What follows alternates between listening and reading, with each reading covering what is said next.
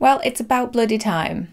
Hi guys, I hope you're all doing really well. My name is Sarah and welcome back to What the Horror, the channel where we talk about horror movies old and new. I am so jazzed to be talking about this movie. If you didn't see from the thumbnail or the title, today we are talking about Barbarian, which was released in the US back in September, I think, but has only just been released in the UK. I had no idea this movie was even a thing a few months ago, but I discovered it when I was researching horror movies that were still to be released this year for an episode here on the channel. As soon as I heard about it, Barbarian became a highly anticipated movie on my watch list. And I don't even really know why, because I didn't really know that much about it apart from one of its cast members, and I'd also seen the very opening scene in the trailer where Tess rings the doorbell and the guy answers, as I had put that in the still to come episode. I was gutted when we heard it was going to be a very delayed release here in the UK, especially as when it was released in the US, people were just gushing about this movie. It was a painful wait, but the wait is over and I've finally seen Barbarian, and honestly, it was everything I hoped for and more. I loved Barbarian. It's certainly one of my favourite horror movies of the year.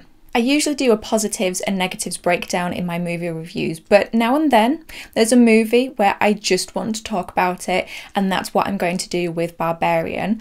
Also, I am going to include spoilers, as I feel it's been out long enough now that most people have probably seen it, but if you haven't, then that's your warning, and if you haven't seen it, I would highly recommend you go see it. Okay, so let's just get started. Let's just talk about this awesome movie. Barbarian was written and directed by Zach Krieger?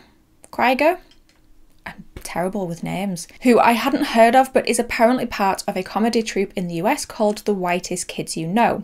This is Krieger's directorial debut, which is awesome. What an incredible debut.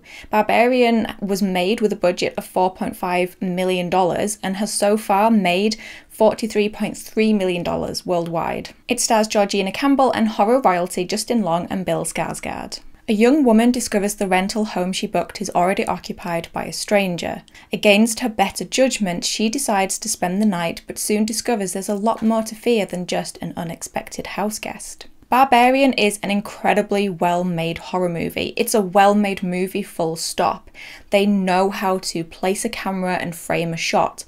They kind of do it in a way that makes the audience do some of the work. There are so many shots where there's a doorway or a corridor just off to the side in the dead space, and you don't know whether to watch the focal point where the action is or to watch the bit off to the side in anticipation of something scary happening. The sound design in this is a masterpiece. I'm not sure the film would be as effective without it, although that's probably the case with most movies.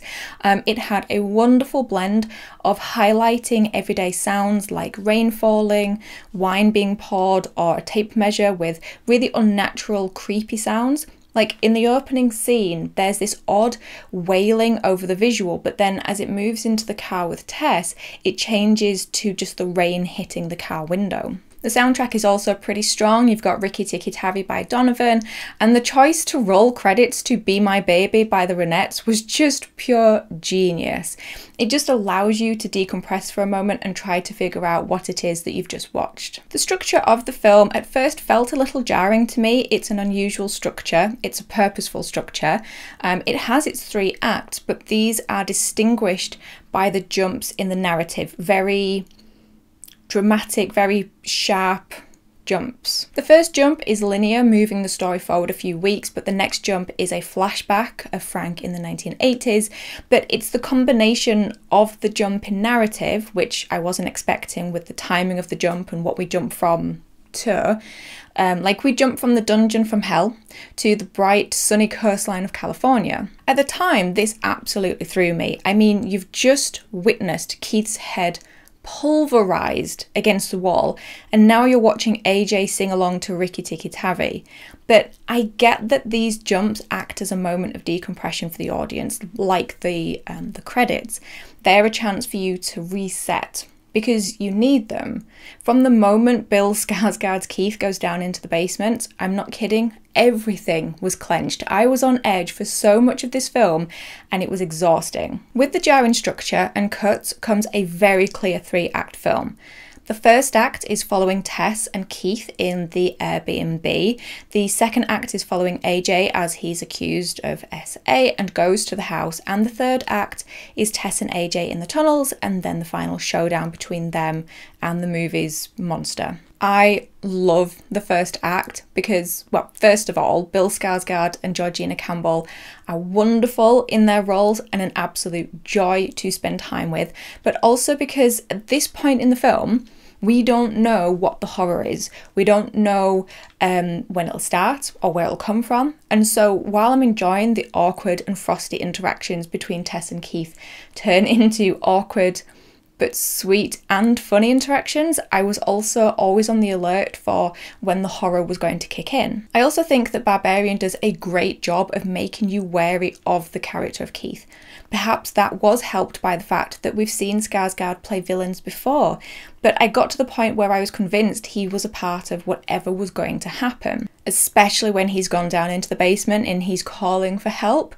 But of course we learn in a very brutal way that Keith is in fact just a really sweet guy. But even when I still thought he was up to something, I still enjoyed his nervous energy and chivalry, even if sometimes it was a little misjudged. His character brought a lot of humour to the film, like when he's rambling on about making tea, or when he's just sat creepily at the table. When the camera moves, he's just sat at the table with the bottle of wine and the 2 glasses. And I love how they also add the little detail that he's reading Jane Eyre just to emphasise that he's sensitive, but also a nice little joke there, because now I don't want to spoil the story for people, but it is a 170-year-old text, so, you know. In Jane Eyre, Mr. Rochester's wife is locked in the attic because she is mentally ill. So there's a little parallel there between that and what we discover later in the movie. Poor Keith. I mean, poor Keith. I also think that Tess is a really good and well-written character. She is the woman whose eyes we see through in terms of the movie's message about men and women and how they experience the world differently. Tess is another example of a woman making smart decisions, which we're seeing portrayed more and more in horror movies. Tess asks Keith to show her his confirmation of the booking. She takes a photo of his ID in his wallet. She's very unsure about coming into the house and then again unsure about staying there. When she goes down into the basement and finds the creepy door, she nopes out of it. But she's not a cold person who just hates men. She's depicted as reading her situation and acting accordingly. We see that she softens to Keith after they've talked for a bit. She starts to relax with him. I loved the bit where Keith has come back and he's helped Tess get out of the basement, and she's frantic, scared, and she's telling him that they need to leave. And Keith just tells her to calm down and that it's okay, you're safe. And Tess replies calmly, "No, I don't think I am." This got me thinking about a lecture I went to a couple of months ago. It was on the psychology of serial killers, and the lecturer, I forget her name now, she spoke about our gut reaction being a genuine thing, how it's our brains reading warning signs and telling us something is wrong, whether that's a certain person or a certain situation. The example she gave was of a woman called Cheryl Bradshaw, who was a bachelorette on The Dating Game. Cheryl had chosen her bachelor, but after spending time with him backstage, she refused to go on the date with him because she thought he was creepy and felt like something was off. The bachelor turned out to be Rodney Alcala, an American serial killer who at this point had already attacked and killed multiple females, both children and adults. The lecturer also talked about a book called The Gift of Fear by Gavin DeBecker, which is a self-help book that helps you read survival signals to help you protect yourself from potentially violent situations. And while I was watching this film, especially this scene, it made me think of this. And it turns out that Zach Cregger, the writer and director, read this book, The Gift of Fear, and that's where the inspiration for this movie came from. I love it. I love this movie. The more I think about it and the more that I find out about it. I mean, that's the message of Barbarian, that men and women experience the world in very different ways. How men can go into situations almost head on, while women are far more cautious and assess potential dangers. All of the time. And while 9 times out of the 10 it's fine, we are still always reading these signals. The scene where Keith and Tess are talking over wine addresses this by having Tess explain that she would have never let Keith in like he let her in had their roles been reversed in the situation. Another great example of this difference being shown is how we have one scene repeated but with different characters. When Tess walks down the stairs into the tunnels, she's terrified. She's crying, whimpering, calling out for Keith. She's afraid of her environment and walks very slowly through it. We see AJ do the exact same thing later on, except he walks down into the tunnels calmly and confidently. I mean, he says what the f a few times, but he's so chilled that he's still using his tape measure to measure the square foot. Before he goes down into the tunnels, he even says something like, "You got this, I'm a man, I'm gonna mess you up," pumping himself up. But I'm jumping ahead here, so back to the first act. After leading us to not trust Keith, they pull a psycho on us and kill off one of the leads and then shift the focus onto a new character. Barbarian isn't the first movie to do what it did, but it is the first time I have experienced the shock of it. I think most people who watch Psycho or Scream for the first time now go into it knowing that twist of killing off Marion and Casey. So while this was a shocking move, I loved that I experienced the actual shock of it. Act 2 for me is the funniest part of the film for sure, and it comes from Justin Long's brilliant performance. I mean, even though it becomes clear who this guy is and how the movie wants you to dislike him, he's still friggin' hilarious. All of his actions in the house are great, like his reaction to finding people's belongings in the house and how he just frisbees Tess's laptop. But the scene where he found the secret room, this disgusting, gross, clearly nefarious room, just killed me. Instead of being disgusted, he Googles if the space can be classed as extra space on the house or something like that. Basically seeing if he can sell the house for more money. And then we see him using a tape measure around the gross room, along the creepy ass tunnels, and even around these grotty dog cages. It's just brilliant. When we first meet AJ, I don't think it's 100% clear if he did what he's accused of. There is a genuine look of horror on his face, although to be fair, he does seem more bothered by the pilot potentially being dropped than what he's actually accused of. But his dialogue, certain words he uses, and his actions, they show us very clearly who he is. The way he hangs up on his mum while she's saying "I love you," how he treats Keith and Tess's belongings, and how he speaks about the woman who has accused him. We even get as near to a confession as we're going to get when he gives his mate his side of the story. And his perception of it is interesting because while it's clear to us from what he's saying that he did do it, his take is that while she said no at first, she just needed a little persuading and that he's a persistent guy. So AJ is the type of guy who doesn't think he's a bad guy. He's not plotting to go out and cause harm like another character in the movie, which we'll talk about in a moment. Towards the end of the movie, AJ even battles with the question of, am I a bad person or am I a good person who did a bad thing? And for a moment, the movie makes you question it too, but only for a moment, because his next course of action makes it very clear. There are multiple parallels and contrasts drawn between AJ and other characters in the film. So while AJ has done bad things, like I said, he doesn't see himself as that guy. But Frank, the man who made the secret room and tunnels, he goes out to purposely cause harm to women. He plans, he stalks, he kidnaps, and he holds hostage. There's that terrifying scene where he follows a woman home from the grocery store, gains entry to her house simply because he's dressed as a workman, and then all he does is he unlocks her bathroom window so that he can return later and leaves. When AJ later finds Frank and sees his videotapes of him attacking the women, AJ is horrified by it and says, "What the hell is wrong with you?" But while it may not have been done in the same way, AJ has still done exactly what Frank did. They're just on different parts of the scale. Is that the right way to say it? But then Keith also acts as the opposite end of the scale to both AJ and Frank in terms of toxic masculinity. And that's one of the things I love so much about this movie, is that it's not trying to offend men, it's not trying to offend women. I don't think it's attacking either. It's just highlighting certain things through a really solid, well-balanced depiction. What Zach Cregger created with Barbarian is what I think Men was going for. I read a review online that someone wrote where they said that Barbarian did what Men couldn't, and I have to agree.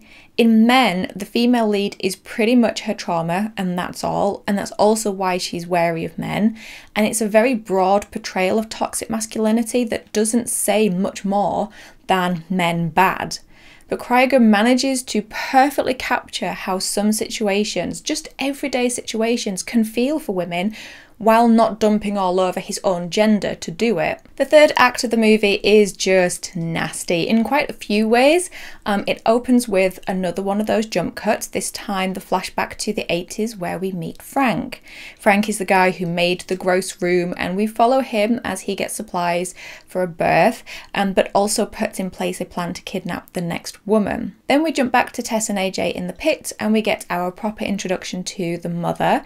We see Tess's escape from the house, AJ meeting older Frank, the policeman not listening to or willing to help Tess, and the final showdown of the movie. I will say that for me, the third act was my least favourite, but that doesn't mean I didn't enjoy it or didn't like it. It's just that I felt it was slightly weaker than the previous two. I found it a little odd that the movie's monster, so to speak, is actually just a victim herself. She's the product of Frank's actions. She has been locked up in the tunnels her whole life, and so she hasn't really had any experience of or exposure to life outside of that. But having said that, I think that there are nice little touches in the film that do say, look, she's not the real evil here. The homeless guy explains to Tess that the mother isn't the worst thing in the house, meaning Frank is, and there are some parallels between AJ and the mother, most notably in the final act where Tess and AJ have run up the water tower to escape the mother, who has chased them from the house. And we've just watched as AJ literally throws Tess off the roof so that he can survive. Okay, so question answered. He's not a good guy who did a bad thing. He's a bad guy. But in contrast to that is the mother jumping off the tower after Tess to save her. It's been a while since a movie left me feeling all kinds of things. I think probably not since I watched Ari Aster's movies earlier this year. I mean, it's not in the same vein, but I definitely had to decompress after Barbarian ended. But I don't think it was quite as wild as some people have made it out to be. When it was released, there was a lot of talk of it being the wildest horror movie in ages and how you just won't believe it. But my worry with that is that while people going into the film may not know anything about it, they are at least going to have a certain level of expectation, and the twist may not be as shocking or wild for them, and then instead of being shocked, they're more likely to be disappointed. I wasn't disappointed. I loved this movie, but it wasn't what I was expecting from the hype. Not that I don't want people to be hyped about this movie. This movie came out of nowhere. It is an incredible film, and I'm so pleased that people have enjoyed it and want to encourage other people to watch it and want to gush about it. But I have seen some people disappointed by it, and I do wonder if it comes from the hype setting certain expectations for them. Okay guys, so that's my long-winded review of Barbarian. I hope I didn't ramble too much. I have been filming for half an hour. I just wanted to gush about this film. Let me know in the comments down below your thoughts on Barbarian. I'm really excited to talk about this movie with you guys. I'm not quite sure what my next episode will be, but make sure you're subscribed so you don't miss it, whatever it may be. But in the meantime, thank you as always for stopping by. I really do appreciate it. Take care of yourselves, and I will talk to you in the next episode. Bye guys.